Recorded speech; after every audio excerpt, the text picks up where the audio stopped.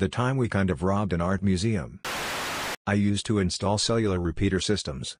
Mostly in hospitals, sometimes in fun places. This time was the High Museum of Art in Atlanta. This is not my malicious compliance, it's Jerry's. His compliance was to let us do what we do. So we had to work at night, no exceptions. And we had to have a security guard escort everywhere, because anything we could possibly break at 3 a.m. would be worth about $5 million. Enter Jerry, the second-in-command security guy who pulled double time to escort us after his regular shifts. His job was to make sure we did not steal a couple of Andy Warhols. Nothing else. See, there were lots of places, and doors we needed to get through, and security didn't have access to the keys. So us being contractors, we brought out every trick we knew to bypass a lock, as we usually did.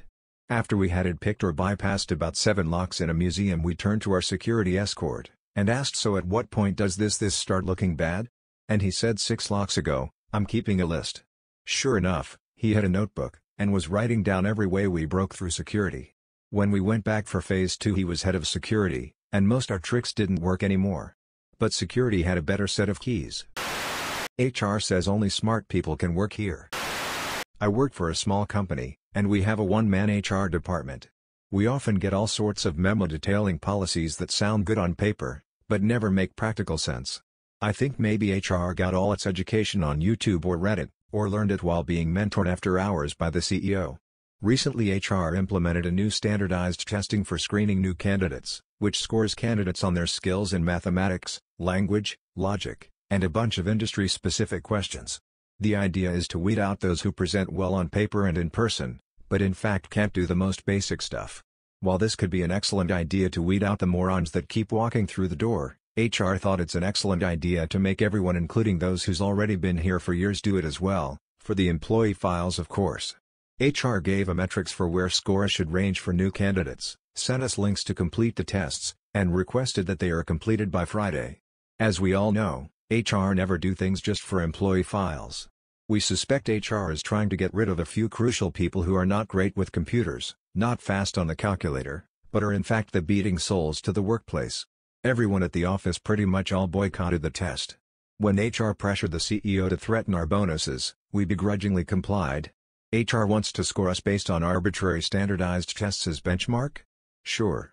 We spent the next 3 days after hours working on the tests together, one test at a time.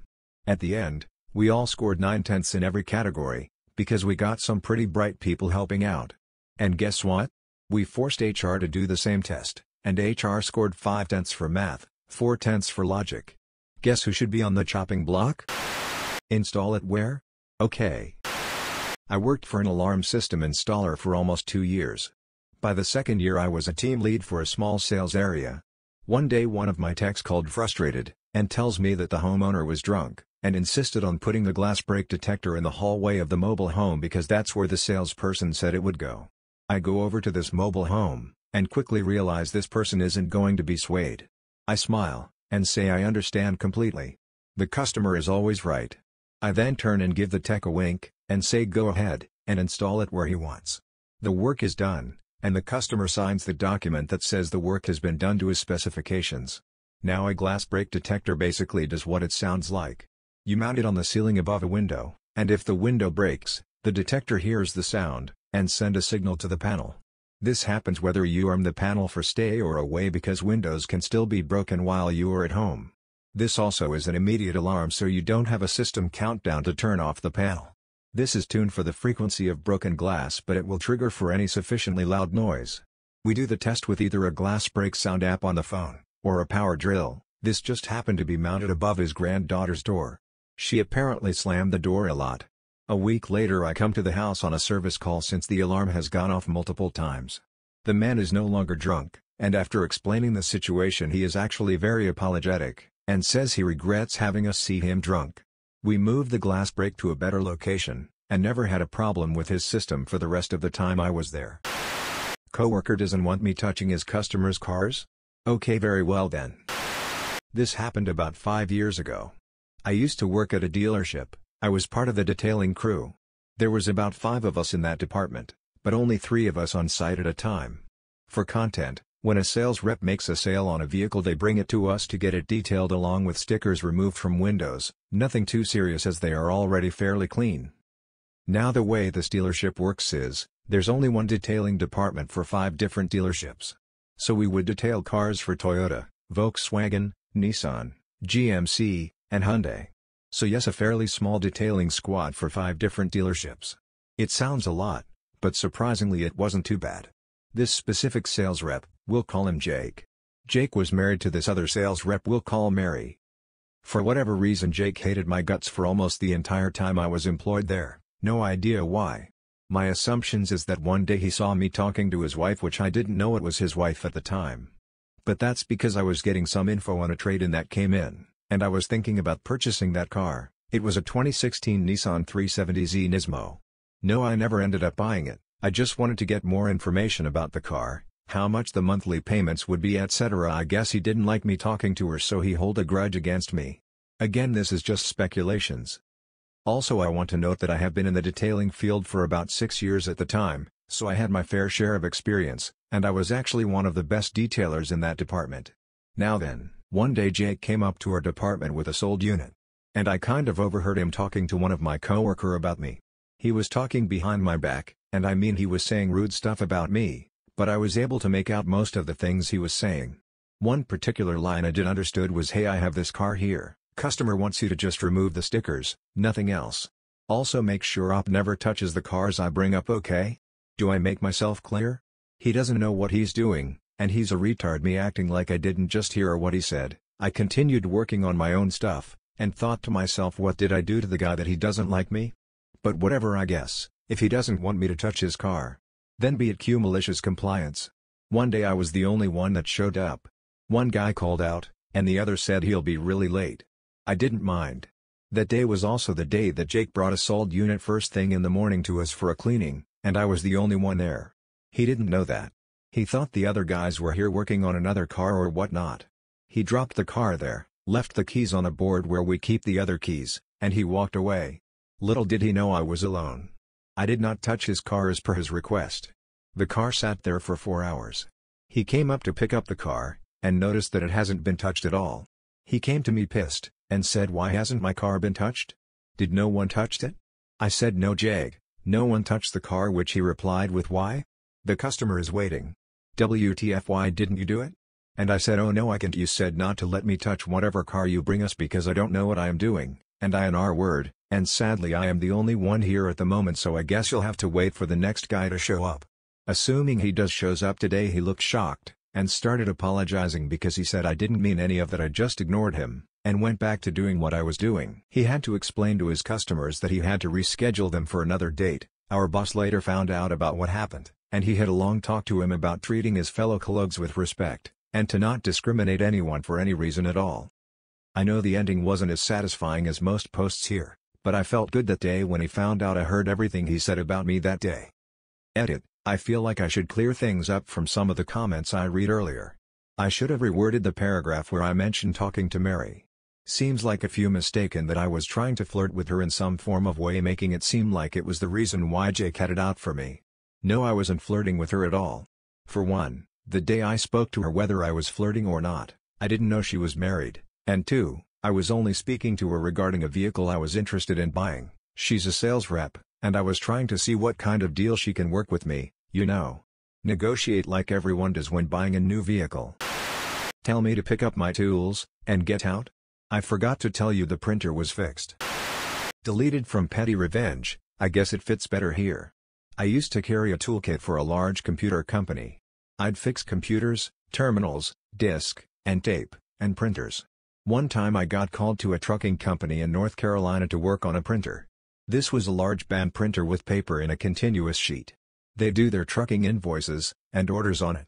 It was really messed up. And it took me forever to fix it. Other people had fixed it before, and the customer was pissed. I was young, and just out of the Marines. It was my first shot at fixing it. I finally got it working. I was just cleaning up, and was about to tell the manager, when he came in yelling at me. He told me to pack up my tools, and get out. Now, in the meantime, no trucks are being dispatched. They would print the shipping documents on this thing. So, I said nothing. packed up my tools, and left. 2 hours later, they get another repair person out from the office in there. He does a test print, looks at the manager, and tells him it's fixed, and is working fine. He said the look on the manager's face was priceless. Be a bitch to a repair person just trying to do her job. Don't dispatch trucks for 2 hours because she just follows your orders, and leaves. Added a few details here I left out another sub. Don't tell anyone you're leaving. I once wound up working for a company because it bought up small competitors, including my employer, across multiple states, and then smushed them together into one big firm with lots of clients. Each of us had different retention bonuses to stop us just walking out. The whole thing was a shit show, so the CEO appointed a new VP to lead my division, Big Boss, and a new HR director. Big Boss was really interested in my specialism. He told me face to face I was doing all the right things for promotion, big things etc., but others started demanding big pay rises to stay, and Big Boss was pretty pissed about this, because it screwed up his finance metrics. He gave in a couple of times, and then wrote a memo saying no pay rises were permitted outside of annual review. HR director told everyone they wanted honest opinions about what was wrong, and how to fix them, then started sniping people who'd told the truth, and blaming them for the issues. Great start. Big shock, I didn't get the promotion. A couple of insiders told me he just badmouthed everyone who was up for promotion to justify not offering any. I met him, and said if I wasn't promoted maybe I wasn't a good fit, and should leave, but he disagreed. Said I was a great asset, and he'd figure something out. My manager came back with his offer. It pushed the retention bonus further into the future, added some withheld stock perks, pay rises that would build over multiple of years, and Big Boss would support me for promotion next year. Basically nothing now, but maybe in the future. The shrug as my manager handed it to me said everything. Big Boss then got a surprise opportunity to make a sale personally at a client he knew, and impress our CEO. We had no experience in the area, but I had a reputation as being versatile, and I was available, so he asked me to head up a group of 4 contractors, and make it look like a joined-up expert team from our company. I decided this was a dead end, and given that my retention bonus was due, although no idea when they would actually cut me a check, I agreed to take a similar job at an unexciting but stable competitor. I wrote Big Boss with my 2 weeks. It had been a pleasure working with him, and what did he want me to do? It was standard in our industry to get people off the premises ASAP, especially when joining a competitor. So I was a bit surprised when he told me to carry on at the client, and don't tell them you're leaving. Truth was, he had nobody to replace me with.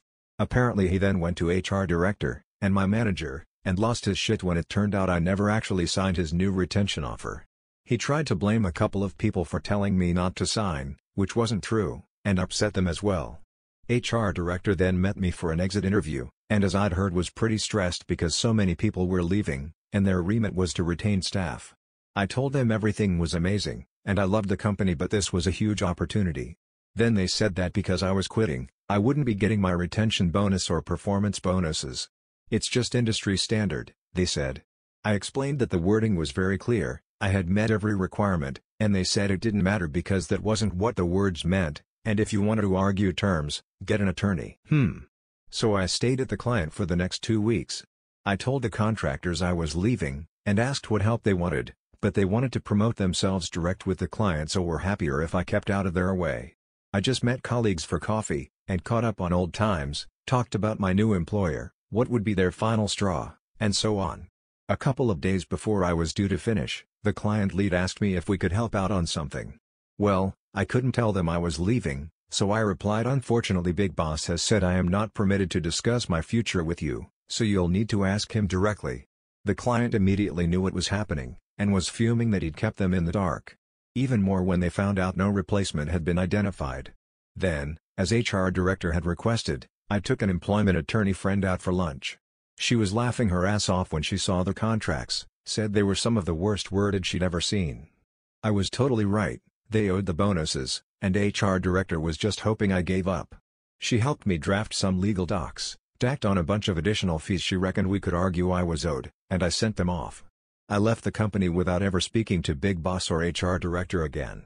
I bumped into one of the contractors in a parking lot, and he told me the project had completely imploded. They replaced me with another contractor a month after I left, but by that point they'd stopped working collaboratively, and were competing with each other to win contracts direct with the client. 2 of them got terminated for performance issues, another quit, and the client decided not to continue using my old company, so took on the only remaining specialist contractor direct. I caught up with a former manager for coffee, and they said Big Boss became increasingly paranoid about all the people resigning, and started trying to run office loyalty tests to identify disloyal staff, which of course made even more people resign.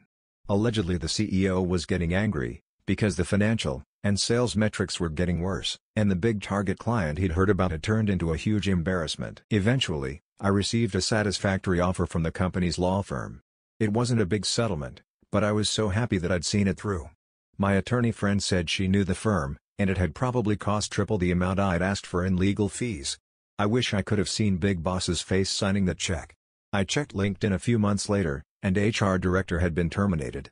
One colleague still at the company said it was officially because there weren't enough permanent employees to justify them staying. Big Boss then vanished a few weeks later, his office was just emptied, and nobody spoke about him again. I still work in the same city, but haven't seen either of them again. If I did, well, I was told to keep working, not to tell the client what was happening, and to get an attorney. So that's exactly what I did. You won't let me come in late. Okay, I will have 4 weeks off. Setup: as you can see from the name, I am a teacher, working in the UK. I currently work in a weird school which has lessons from 8:45 to 5:15, so a potential of 8 hours a day.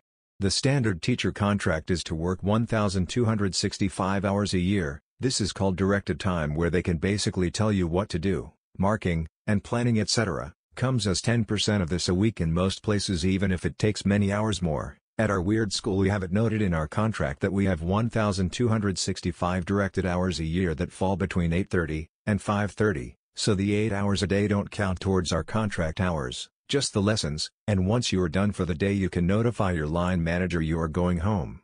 Once we hit 1,265 hours we are done for the year, but because it is a short year no one will ever hit that, plus everyone has exam classes which end before the end of the year, so no chance of reaching contracted hours. Malicious compliance: last year I found myself with a horrific timetable, lessons first thing in the morning, and last thing.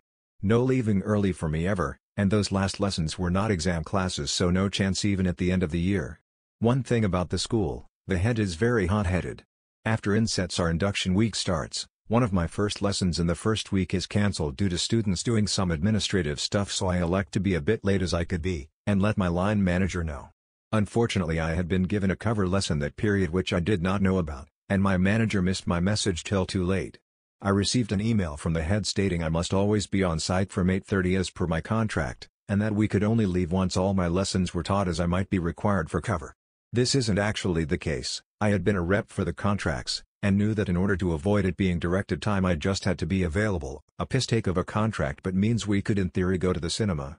Obviously I saw an opportunity. I was going to be in the building for 8 hours a day, 5 days a week, but previously only 27 of those hours were directed, and I was free the other 13, but this email from the head was directing me to always be at work.